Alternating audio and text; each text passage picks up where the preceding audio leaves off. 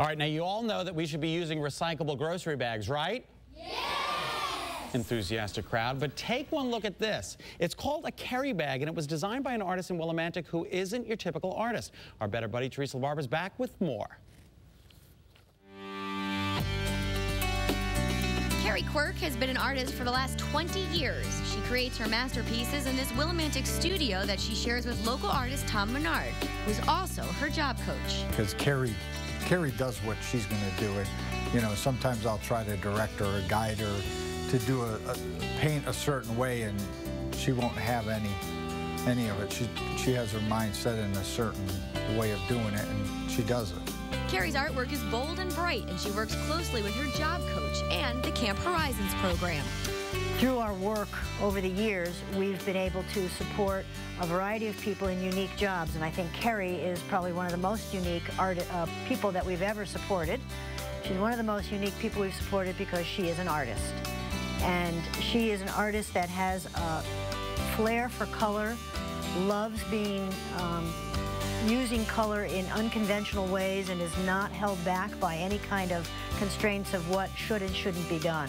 There are prints of Kerri's works, cards, originals, and the Kerri bag. We took 4 of her paintings and put them on shopping bags made out of recycled material, 80% recycled material, paper and plastic, and we had them made for us. And they cost less than $14. In this economy, you want to have art be affordable. Lots of times a painting that sells for several $100s or sometimes into the thousands is way out of reach of most people that might want to have artwork. So we thought this is a way to make the art more affordable and also to make it something that's practical and useful. In each of her pieces, you'll notice her unique signature. It becomes part of the artwork, and there's something even more unique about Kerri. This young lady is an incredible artist, and she has autism. Kerri has had a neurological disorder from birth that creates autistic symptoms. On top of that, she's hearing impaired and communicates with sign language. It takes a long time for people to feel self-actualized and to finally feel like they're in the right profession, doing the right thing.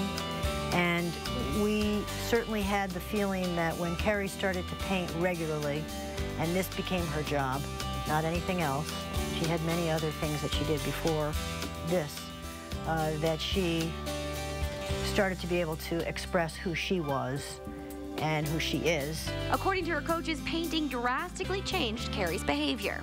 She was more calm. She was more interested in being in with groups of people where she had not been interested in that at all before.